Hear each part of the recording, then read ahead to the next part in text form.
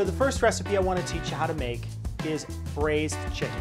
And I don't want you to think about this as if it's something real fancy.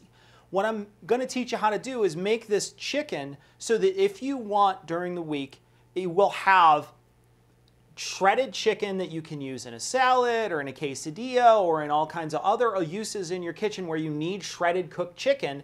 And then you'll also have, as a byproduct of this dish that I show you, you'll also have a little bit of chicken broth that you made from scratch that you can then use in other stuff. Very often, food that you're cooking in the kitchen, especially from scratch, requires a flavorful liquid. And most of the time they ask you to use chicken broth or a broth of some kind. And so having some of that on hand, especially stuff that you made yourself, makes your cooking that much better. And so I'm going to show you how to basically create two staples in your kitchen with one dish. And so that's what we're going to do today. And I wanted to start by showing you how I get ready. We're going to show you my mise en place, and so you can start to emulate this as you work your way through. So the first thing I do is I get my ingredients ready. Now I did do that ahead of time because I am kind of wired in here. I don't know if you can see, but I have a wire microphone on. And so I'm kind of wired in here. So walking around my kitchen's a little tough. And so I did pull some stuff toward me. But what I got ready was the ingredients that I need for this particular recipe, which are all in front of me here. And then I also got a few things ready. So I have my pot ready. I have a couple of utensils just off of camera here. And so that's what I'm going to be showing you how to get ready. So the first thing I do is I get my workstation ready. And so what I want to do is I want to lay a cutting board down. Now, here's my cutting board back here. And cutting boards, I'm going to set this down so you can see, cutting boards will shift. And so on a countertop, the countertops are smooth, and so the cutting board is smooth. And this, with very little pressure, moves around a lot. And so you want to make sure that this doesn't happen to you while you're cutting. And as you're cutting, you can see it's starting to move. All I'm doing is barely touching it, and it's starting to move. It's like playing air hockey up here. And you don't want to do that. You want to make sure that things are secure. And the best way to do that is a real simple hack here. What we're going to do is we're going to take and we're going to wet this piece of paper towel. I'm going to wring it out. And I'm going to take this piece of paper towel and I'm going to lay it flat on my counter. So I'm going to lay this piece of paper towel nice and flat on my counter. And as you can see, it's nice and flat. And when I put my cutting board on top of it, my cutting board doesn't move anymore. It's now secure to the countertop. That water is sort of suctioning it on. That piece that's underneath there, that piece of paper towel isn't allowing me to move it. And so it's nice and secure now. And so now my workstation is set. Now what I need is a garbage bowl. This is another thing I'm going to tell you you should always have at your station. Whenever you're cooking at home, you want to make sure you have a nice big deep bowl that you can then throw your scraps into. It's much better than if I'm peeling something, turning around into the garbage can, peeling it and setting it back. If I want to cut or move anything off of my cutting board, picking this up constantly to dump it into the garbage, that's not useful. This is perfect where it's sitting. It should stay here. And so I should actually have a little tiny refuse bowl nearby. And so I would suggest you get one of those. So now to get started, we got to prep all of our food. We're going to get our actual mise en place, our food prep ready, so that when we start cooking, I don't have to worry about cutting things. I can just focus on the actual cooking part. As you get better and as you get more comfortable in the kitchen, you may split this up. You may start something on the stove while you cut something. That's okay. But as you get started, as you first start out, try to make sure you get all your prep done ahead of time.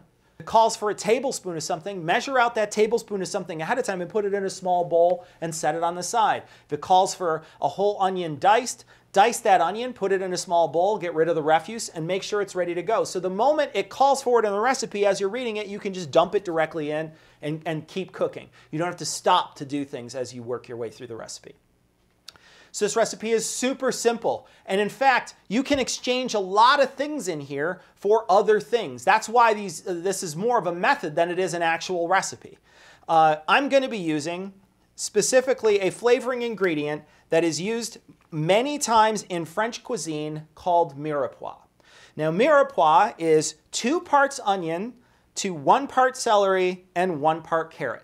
It's a trinity, and there's many different trinities that you can find in cooking all over the world. It will always be a set of aromatics that they use very frequently in their food. Now, in Europe, some real common types of vegetables are celery, carrots, and onions. And so they found a way to set these up in a ratio so it flavors their food in a particular way. This is a really common thing. In fact, in your kitchen, a lot of times, if you're cooking a lot of different types of cuisines, specifically French cuisine, and French influenced a lot of European cuisine, you're going to want to have these on hand as a staple in your kitchen all the time. Carrots, celery, and onion.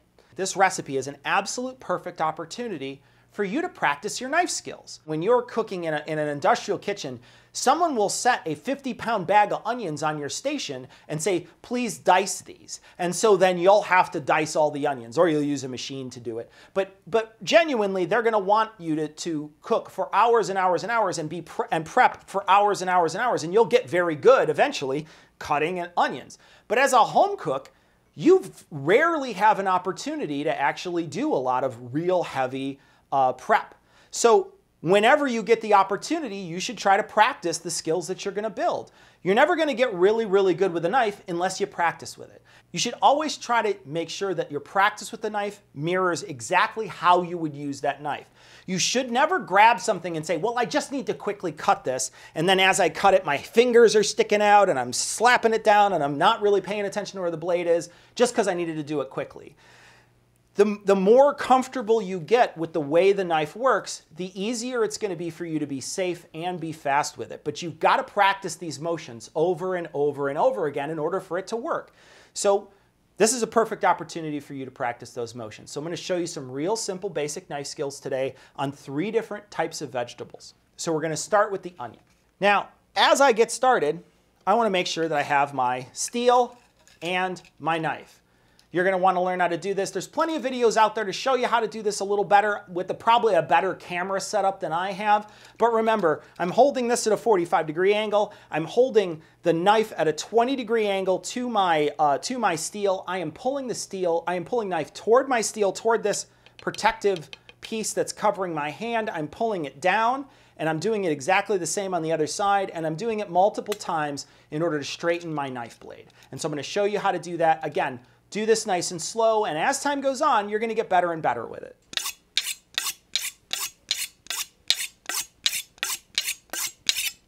So I did 2 things there. One, I didn't do it over my station. Little tiny metal filings fall off when you do this. So you don't want to do this over your station. You don't want to do this over your cutting board. You also want to rinse your knife when you're finished with it, because there are tiny little metal filings on there that you don't want in your food. So you want to rinse your knife as soon as you're finished. So now that I know I have a nice sharp knife, what I'm going to do is I'm going to cut this onion.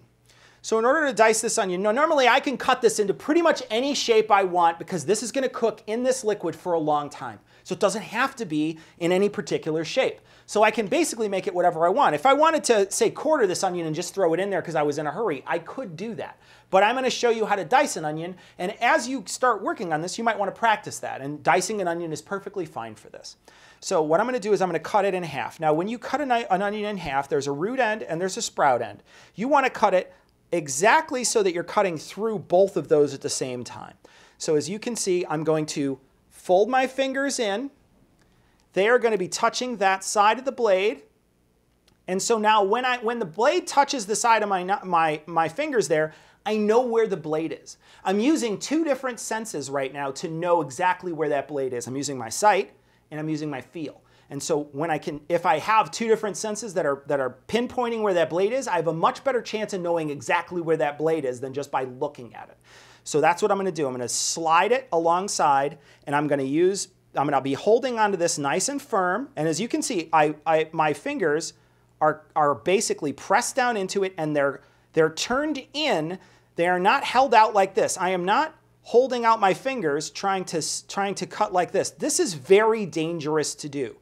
You want to make sure that you tuck your fingers in whenever you can. Like I say, even if you're trying to do something quickly, you want to try to tuck your fingers in. Okay, so now I have the 2 different places. I can feel it and I can see it. I'm going to cut straight through the center of it. Okay? Now once that's done, I've got to cut the 2 pieces off the end, right? I've got to cut the sprout ends off. So I'm going to do that real quick. Again, I'm touching it to the back of my finger, and I'm sliding the knife through. Now I have my garbage bowl here. I'm just going to throw the top right in there. And I'm going to do the same thing for this side. Okay? So there we go. We have these two pieces. Now I've got to get this thin onion paper off. But what I don't want to do is I don't want to pull so much of the onion out with it so that the onion itself is basically being wasted and I'm throwing it away. I don't want to do that. So what I'm going to do is I'm going to fold this back. Now, you can, if you want, rip this completely off. But I find as a new cook and as somebody who's just starting to learn knife skills, this little flap back here is actually really useful for you. So as you start working your hand backwards, you're going to be working your hand backwards on the knife, and then this will give you something to hold on to as you get near the end of the onion. And I'm going to show you that now. So what we're going to do is we're going to cut. Now there's another cut you need to do when you dice an onion. You can see that the onion itself has these little rings in it, right? And so what we want to do is we want to cut alongside 3 times or 4 times, depending on the thickness of the onion. We want to cut some horizontal layers in here. Then we're going to cut some perpendicular layers in here, and then we're going to cut across like this as a cube, okay? So we're going to start with the horizontal layers. I find the horizontal layers are easier to do. Some people do it the other way. They will cut the vertical layers first, and then they'll cut the horizontals. I find that harder to do because it feels like I have to hold the onion in on the side when I do that. I don't like to do that. I like to hold my hand flat, and now this is going to be actually very hard to see in the camera, but I hold my hand flat, and then I basically pull myself back a little bit away from the cutting board edge so my hand can come in and slice. I'm going to try to do this just by home. I don't do this at home. If you're going to do this, I just want to show you what it looks like, so I'm actually doing it this way. But when you do it, hold your palm on top of the onion and keep your fingers up. That way that you can't hurt yourself. I'm going to do it this way just one time so you can see what it looks like. So I'm holding it parallel to the cutting board, and I'm slicing straight through like so. So I'm going to do the other 2 here right away. I would do one above it and then another one above it.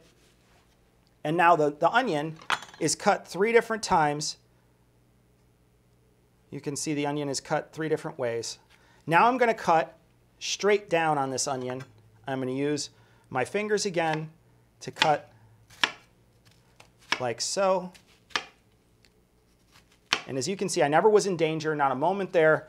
And now my onion is ready to be diced, okay? So what we're going to do is we're going to dice this onion. It's been perpendicular, it's been horizontal cut, and now it's one more time. So I wanted to say something that I didn't get a chance to say while I was cutting this. The reason why we're keeping the root end on this onion is so that the onion stays together while we cut it. If we cut the root end off of the onion, it's going to fall apart. So that's why I'm going to great pains to make sure that this root end stays on the onion.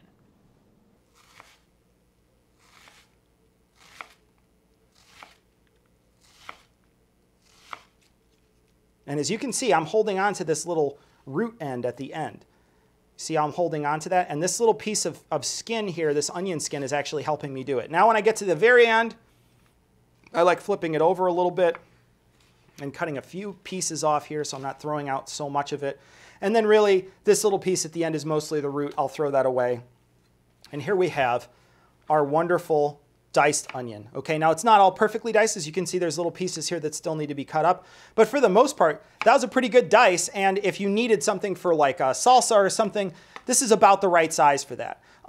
When you want to move something off your cutting board onto a bowl, you're going to want to use your knife. Now, what you don't want to do is you don't want to take your knife and drag it across using the front edge of your knife. If you're going to move anything around, you turn your knife over and you move it sideways. Now you can, if you want, slide underneath the food, just be careful, and then use it as like a little shovel to move your food, your cut food, directly into your bowl.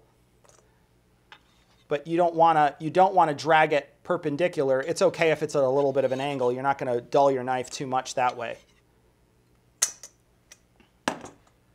One really important thing that people forget is that they hold their knives in really strange ways. They'll hold their knife back here, or they'll hold their knife like so. And this is not a great way to hold your knife. You want to make sure you choke up on the knife. The farther up on the knife you are, the more the more control you have of that blade. And actually, this little piece here is made for your thumb. And so I actually hold my knife here with my thumb, and this piece here is made for my other finger. And so I actually hold my knife like so. It's actually holding it on top of the blade, and you're going to want to practice that right away. You're going to want to get comfortable with where your knife is in your hand, and I'll be perfectly frank, this is the best place for you to hold the knife because you have a lot of control here. Get more comfortable with it being here in your hand rather than you holding onto it like so. So now there's a concept, another concept I want to introduce you to. It's called clean as you go. I am not as perfect at this as I'd like to be, but it is something that you should try to strive for all the time. Clean as you go makes it so that once you're done, it's a lot easier to finish up cleaning up after you're finished, and it keeps your workstation clean, and it's a lot less likely that you're actually going to hurt yourself. If my cutting board was full of a bunch of stuff and there was a bunch of different types of wrappers or different stuff on here, it might be that the cutting board is too cluttered for me to work, and so you want to make sure that your space is nice and clean. So now we should wash vegetables before we get started.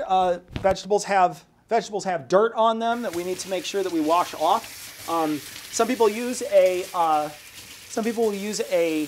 brush. I feel like these vegetables themselves are relatively clean. I'm not going to be brushing them out, but you can certainly buy a fruit and vegetable brush. So now, in order to use these carrots, they have to be peeled. So in order to peel these carrots, what I want you to do, you got a peeler, right? You'll find yourself a peeler. I like the peelers. I like these stick peelers more than I like the ones that look like a Y. I feel like the Y ones don't do a great job, and I also feel real awkward with them. I hold the peeler in one hand and I pull towards me. Most peelers are made specifically to pull towards you, especially the stick peelers like this. They're made to pull towards you. So as I hold it right over this garbage bowl here, and then I just slide it. And as I slide it, and so as I pull it, you can see it's just dropping the refuse directly into the bowl. And my carrot is perfectly peeled. You'll get better with this as time goes on, but the peeler really does work really well when it is pulled towards you, rather than, I've seen people do it where they go like this, and that's not useful. You're flailing away at the carrot. There's no reason to do that. You want to just try to pull it towards you, get off all the gunk, and you're perfect. So now carrots have, again, sprout and root end. We're going to cut off a piece of this end. We're going to cut off a piece of this end. Now, a carrot, like many other things when you cut, it rolls, right? And so it rolling is not great for you. Something that rolls means that there's a possibility it can roll and cut you. So what I try to do is I try to cut the carrot in half first. You're never going to be able to cut these perfectly into squares because, again, you're cutting a cylinder into squares, and so it's very difficult. So if I'm cutting something and I'm trying to cut squares into it, what I'll try to do first is try to square it off as best I can. An easy way to do that is to actually cut it into halves first, so I'm going to do that first. I'm going to turn a little bit so you can see what I'm going to do. I'm going to press down, and I'm going to stick my knife point in here, and there we go.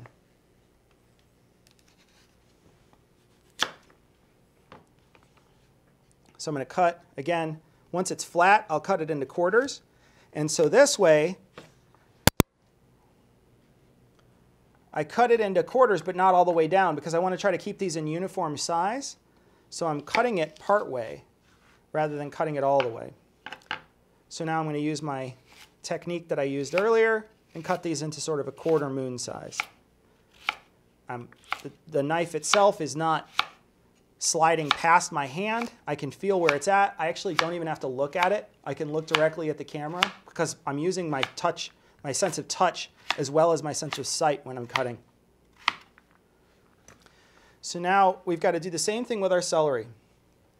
I have 2 pieces of celery here. I want to cut this little piece of root end off the end. And then the celery tips are normally cut off at the grocer, and they're a little gross. I don't know if you can see that. It's a little disgusting. So I want to get rid of that piece where it could possibly have some bacteria in the end. We'll get rid of that. And now what I'm going to do is I'm going to cut these into I'm basically going to cut these in half. And the best way to do that is to find sort of the middle of one, like so.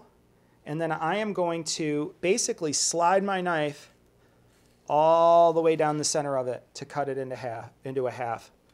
And so I'm going to do the same thing here. Slide my knife all the way down the center.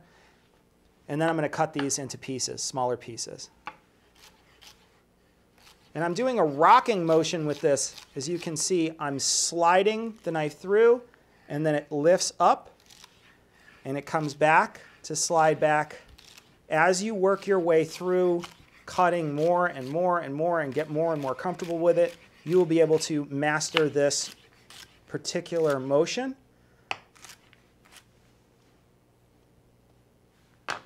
And I'm not trust me, I have a lot to learn when it comes to knife skills. I'm okay, but there's plenty of chefs out there that are really solid, absolutely dynamite with knife skills because they've cut hours and hours and hours and hours more than I ever have. But the only way to get good is through practice. So keep practicing and keep trying and always do it the correct way, and it will help you get faster with the correct way. So now what else goes into this recipe is these herbs. Now I'm not actually going to cut these herbs up. In fact, the herbs, I have a few parsley stems in the bottom. I have a couple of pieces of thyme in here that I put in here earlier. And I also have a couple of pieces of rosemary. And so you can use whatever kind of fresh or dried herbs that you have. Real common herbs that would go in something like this would be rosemary and thyme. You would want to use parsley as well. Those are the real sort of very common flavoring items that you would put in there. But you can flavor it with whatever you like and whatever kind of herbs that you particularly like. You can use bay leaf in here if you want. There's all different kinds of different herbs, but fresh herbs actually really do add a wonderful flavor to this. So I would urge you to get fresh herbs over dry. I'm not going to cut these, and in fact, I'm going to dump these directly into the water when we get this thing going. And then since again, we're really only fishing out the chicken, I'm just going to take the chicken out, and then these will be discarded with the vegetables when we're finished. I am going to add a little bit of garlic, and so the thing about garlic is that I don't need it to be completely diced up, but I am going to dice it up to show you how to do it today, okay? So it doesn't have to be. I could really just crush it really quickly and just leave it and just throw it in there because, again, it's just going to be discarded.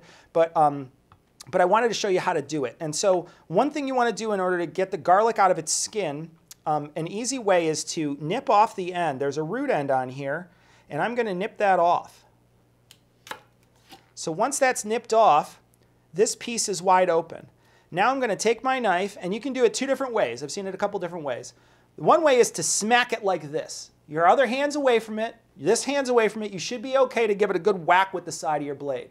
I actually like to make sure it's a little safer than that. I lay the blade flat onto my cutting board, and as I lay it flat onto my cutting board, I give it a good whack. See, there was no way I could cut myself because I hit right here. And you could see my hand was tilted upward, and I was using the heel of my palm to give it a good swat. Once I did that, the paper just comes directly off, okay? And so now I have this garlic that has been smashed, and this is where you're gonna use your rocking motion.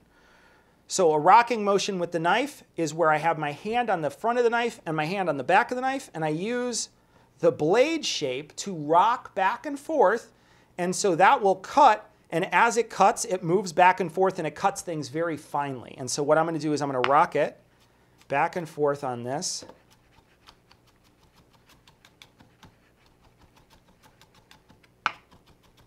And if you feel like your garlic is starting to get away from you, you can always slide your knife like so to try to pull it back into where it needs to be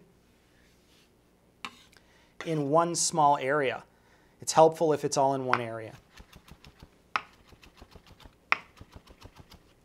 As you can see, I'm not in any danger at all of hurting myself here, okay? So I am rocking back and forth, and my fingers are not down here, my fingers are not in front of it, they're on top, and so I'm not in any danger of hurting myself, and that's really key. That's the proper way to do it. And as you can see, this garlic is nice, finely minced. And I can keep going with it if I wanted to. And in fact, there's another technique that you learn later on that you can actually add salt to this and grind it with your blade. I'm sure I'll do a recipe eventually to show you how to do that too. But you can keep going even finer to make this into a paste. But it's a nice fine garlic chop. And this would be fine for any minced garlic that you would need. You could essentially cut it into that size. Again, for this recipe, it's not very necessary. I just wanted to show you how to do it. You could really just crush that garlic clove and just throw it into the final dish. All right, so we're almost finished. Let me clean off my cutting board just a touch.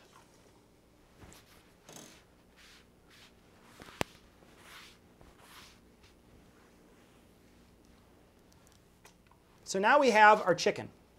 You're going to want to go out and get bone-in, skin-on chicken thighs. That's what we have here. Now, I'm using the same cutting board that I used for my vegetables. I'm also touching chicken now. So when we talked about sanitation earlier in this playlist, you know how to do this correctly. Now, everything here is going to be cooked for a very long time.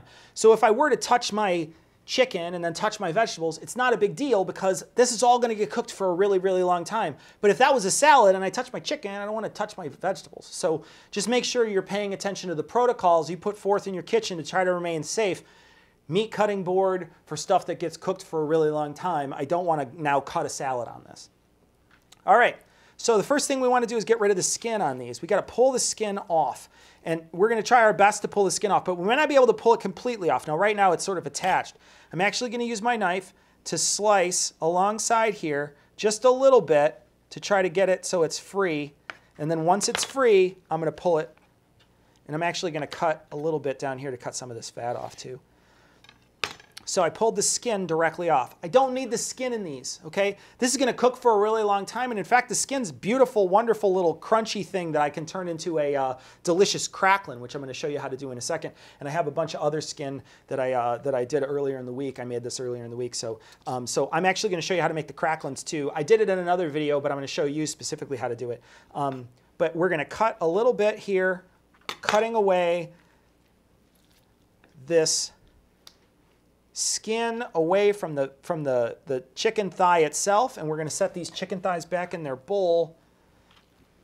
We want to get all the skin off of these because while the skin is wonderful, if you're just going to saute these and then serve them, the skin is beautiful. It's a wonderful thing to have. But it's in this particular recipe, it's going to cook for over an hour inside of there, and the skin's just going to get gross and sort of floppy, and you're eventually just going to discard it anyway. Now, don't get me wrong, the skin will add a little bit of flavor to the broth, but there's bones in here and lots of meat, and so we're not worried so much about that.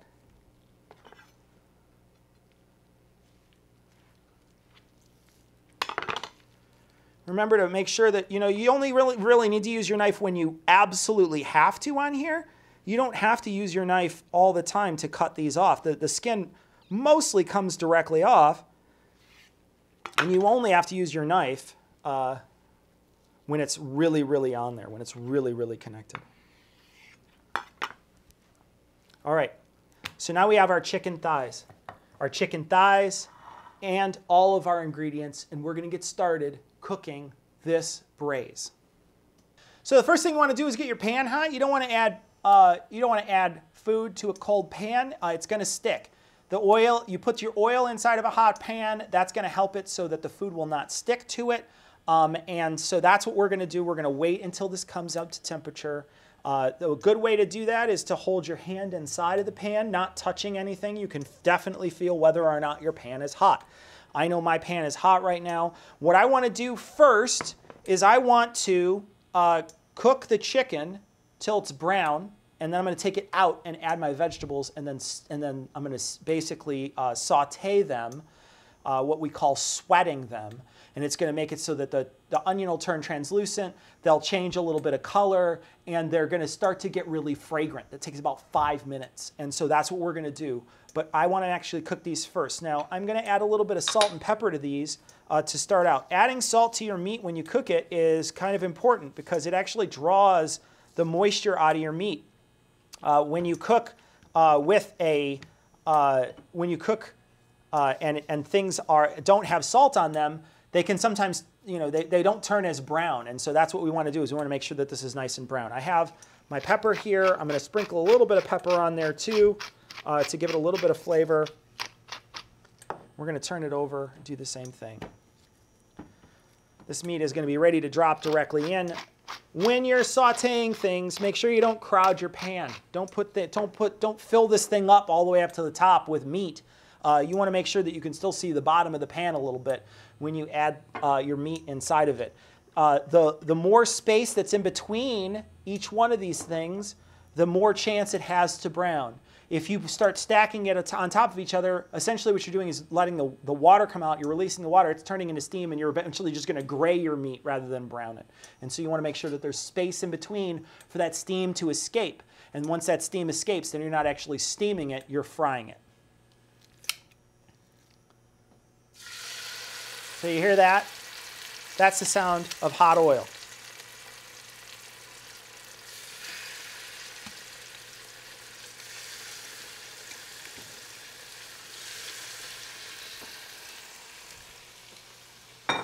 So now I shouldn't be going around my kitchen touching a bunch of stuff. I'm going to wash my hands because I just touched chicken.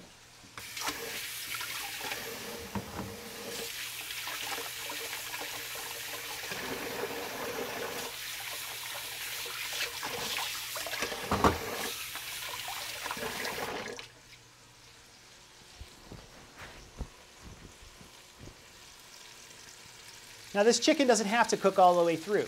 This chicken only has to cook so it's brown. So that's what we're doing right now. You want to be at about a medium to a medium-high heat here. So my stove goes up to 10. I want to be at a 7 or an 8. Okay? If you're cooking on a gas burner, you want the gas, the flame to be touching the pan underneath. Not so hot that it's pouring out the sides, like with the double burner you need for pasta or something like that, but you want it to at least be touching the bottom of that pan. So now I use the nice neutral oil. I almost always use either peanut, canola, sometimes I use avocado oil. I mostly go with what's on sale. All those oils are essentially, they're very similar. Some are different in cholesterol counts and stuff like that, so if you're worried about your cholesterol, definitely pay attention to that more than I would. But I look for oils with a nice high smoke point. Peanut oil is one of those oils that has just a really nice high smoke point, and so it's not going to, it can get a lot hotter before it produces that smoke that fills your kitchen. Olive oil, on the other hand, does not have a high smoke point, especially extra virgin olive oil. Extra virgin olive oil has a bunch of particulate matter in it, and you don't want to be cooking on high heat a lot of extra virgin olive oil. Now, multiple pressed olive oil is okay, but it's still not great. Extra virgin olive oil really should be used as a finishing oil. It's one of those oils that you use when you're finishing your cooking. It doesn't get super hot. That's what you want to use it for.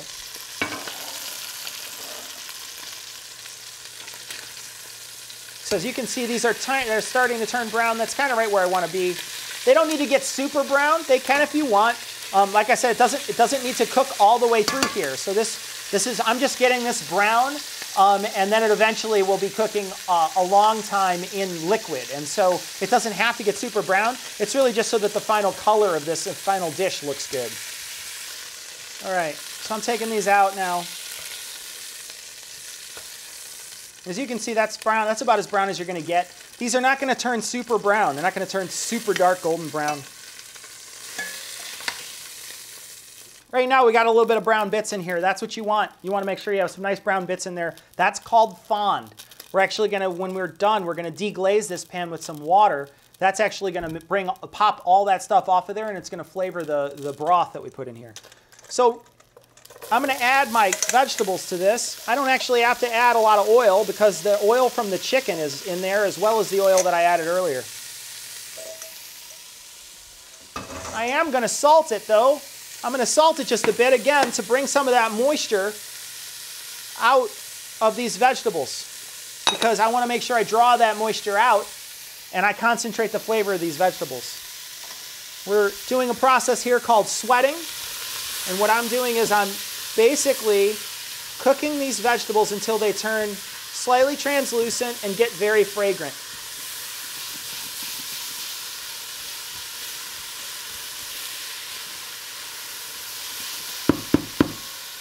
As you can see, I'm using the pot I told you about. I'm using the heat-proof spatula I told you about. I'm using the tongs I told you about. All these are real important tools to have in the kitchen. And these are nearly there. So the beauty of this recipe is that we don't need a lot of other extra ingredients. You can, if you want, add chicken broth to this to really add a wonderful, like a really deep flavor to this. You could add some chicken broth. You could throw in some better than bouillon in here. It'll add a nice deep richness to this. But you can also just use water. This is going to cook long enough with the bone and with the chicken meat that it's going to impart a lot of flavor just to water, and that's what we're going to use today. So you can see there's some bits on the bottom here. What I'm going to do is I'm going to add my water directly to my pan. And I'm going to use my spatula to scrape those bits up that are on the bottom. Now the amount of water you're going to use, you're going to actually use your eyes just to know how much water you should add. So now I didn't want to burn my garlic earlier. I added a little bit of water to this before I added my garlic. I'm going to add my garlic in. I don't want to burn it, and I don't want to throw it into the and saute it. I want it to flavor things. What I don't want it to do is to cook too much. And garlic's very delicate, so you don't want to cook your garlic too much. I'm also going to add all my herbs now. So my herbs, I'm actually, like I said earlier, I'm going to keep them on the stem. You can de-stem these, dice these up real fine if you want, but you don't need to do that. I'm going to spread these out nice and throughout the entire pot. I'm adding thyme, I'm adding rosemary, and I'm adding parsley to this. I'm going to give it a quick stir. Now I want to lay my chicken thighs directly inside of this. I'm going to nestle them inside of all this vegetable matter. And then what I'm going to do is I'm going to add water to the side of this until it's starting to cover these thighs. Now I don't want them swimming in here, but I do want a little more than I would normally add. This is a little more water than I would normally add. And the reason why I'm adding just a touch more water is because I want to have a little bit of broth left over when I'm done that I could save for the week. And I'm actually going to be shredding this chicken. But as you can see, these are not covered completely. They're not completely submerged. This small one is falling deep. But this big one here, if you look here, this big one is still kind of almost perfectly where it needs to be. Now the other ones are smaller than it, so they're a little where I would probably go to where this is, but it's about halfway up the side of the chicken. That's where you would normally put the water level in here. And so that's what you want to do. You want to have your water about halfway up the side of your chicken. I added a little more because I want to have a little more broth at the end of the week. So now I'm going to wait till this comes to a boil. It's starting to come to a boil now. I'm going to wait till it comes to a boil. Once it comes to a boil, I'm going to put the lid on and I'm going to move it to a medium simmer. I'm going to turn the heat down. So this is going to cook for around an hour. Check it at around 55 minutes. So I made these before, but I've made them with turkey skin. I made turkey cracklings for my sous vide video where I sous vide a turkey breast. I'm going to show you how to do this with the skins that you removed from your chicken thighs. And so they're a little smaller, but they're just as flavorful. So what we want to do is, the first thing we want to do is we want to salt and pepper the bottom of this parchment because we're going to be salting and peppering the things that actually land on this. And so instead of salting and peppering each piece individually, I can just lay them into salt and pepper that's already prepared. And so that's what I'm going to do. I'm going to flatten out as best I can each of these pieces of skin, and I'm going to lay them down nice and flat into my salt and pepper that is already dispersed nice on my parchment. I want to try to not have these folded up as best I can. I want to try to make sure that they're as unfolded as possible because the flatter they are, the more even they cook. And you want nice, evenly cooked cracklings when you're finished. So now once my bottom piece is mostly full, what I will do is I will go in. I'm going to wash my hands so I'm not getting a ton of chicken guts into my salt. And get it all over my pepper.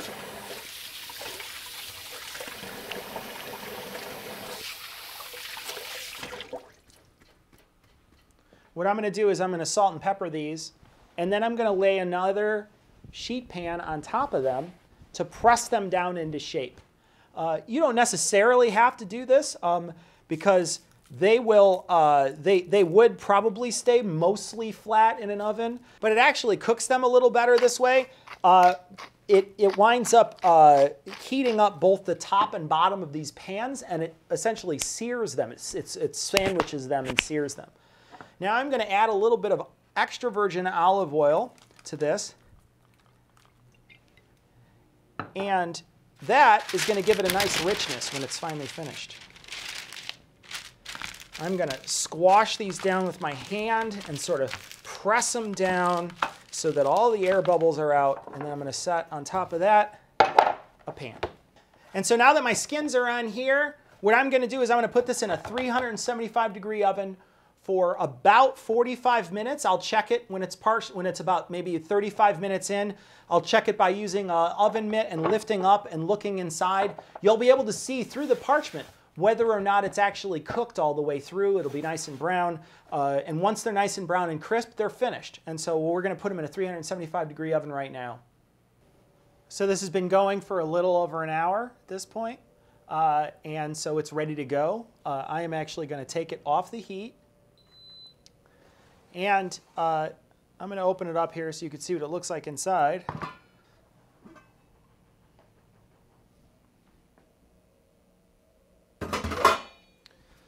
So the chicken is mostly shredded, ready to go. What I'm going to do is I'm actually going to take the chicken out and put it in a small bowl. You don't necessarily have to do this. You could dump it all in there, but it's a little easier to fish out and try to keep together if I do it now, rather than trying to fish it out of the colander in a second. So I think it's a little easier to get out of this now. And I will say I don't have butcher's twine, but one great way to make sure that the parsley stems and other stems are easier to fish out is if you use a little bit of butcher's twine and tie them together. Then you don't have to worry about really carrying them with you outside of the bowl. They just come right out when you're finished.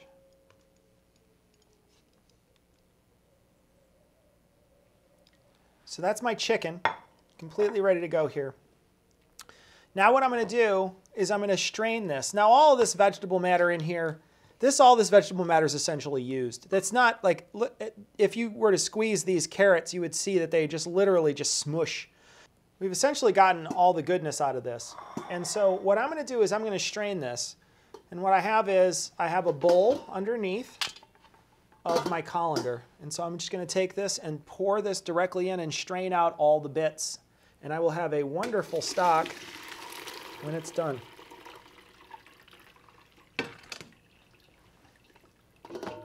So we'll give it a shake. Get all that water, get all that liquid out of there. And so now I have a wonderful stock for the week. This stock, it's essentially a broth. It's really flavorful, very rich. This is going to be great if you have to add a flavorful liquid to something. Or if you wanted to, you could, take some of this chicken, simmer it in some of this broth, throw a little noodle in there. You would have an amazing chicken noodle soup you could even make out of this if you wanted to. But I'm going to reserve this broth, and I'm going to show you what you need to do to get this chicken off the bone. So what we have is we have 4 chicken thighs, and now you can cook this with 8, 10 chicken thighs to make even more of this if you want. But what I'm going to do is I'm going to show you how to get the chicken off the bone here. Now, it's helpful if you let this cool for a little while on your cutting board. But one tool that you can use is a couple of forks to actually just hold down and then pull the chicken directly off. So as you see, I'm just pulling this chicken directly off. And this chicken is essentially shreddable chicken. It just falls apart. It's been cooked with these vegetables for a very long time. So it's a really flavorful chicken. And you could put this, shred this up and put it directly on a salad. What you want to do is try to go through and pull it off the bone. Now, there's a couple of little pieces of gristle in here that you got to be careful about. chicken thighs have a little tiny piece of gristle in them that normally comes off. It's right on the tip of the bone. So right on the tips of these bones, there's this, and you can actually feel it right here, this little piece of gristle that will come off and be really kind of gross. You can see I'm going to pull it directly off the chicken. This piece of gristle right here, when it comes off, if you bite into that, it's unpleasant.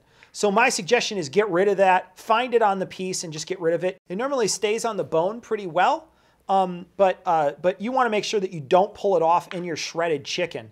You want to try to shred your chicken and make sure that the chicken that's shredded is all meat and not like pieces of gristle.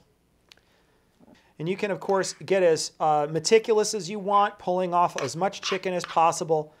And like I said, this is great chicken for a salad, and you can do lots of great stuff with this. So once this is done, take this, put this in a bag, and then you'll have this for the week with your reserve stock. And you'll have a couple of really great ingredients that you can make some really quick food with.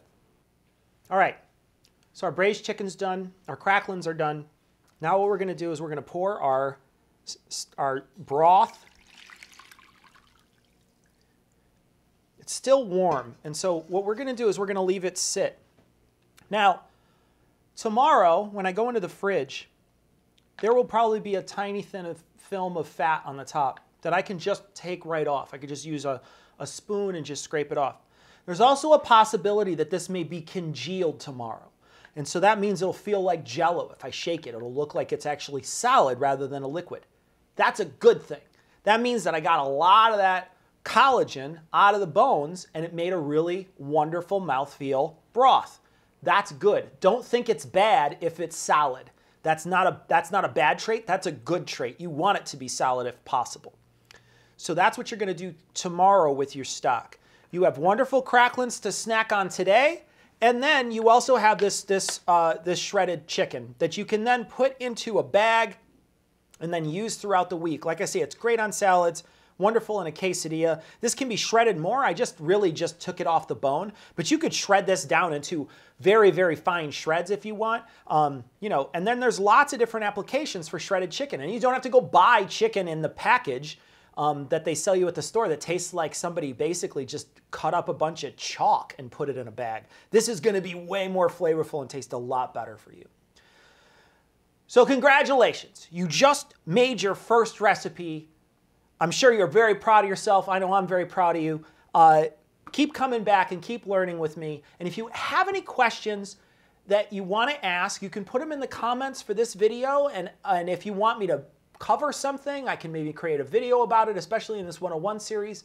If you feel like you don't want to ask your question in front of a bunch of other people, there's no stupid questions, but you may feel a little self-conscious, that's okay. Send me a message at info@seasonlib.com and I will take your suggestion under advisement. And if I feel like there's a need for a video, I'll certainly create a video, or at least I'll make a comment about it in a future video.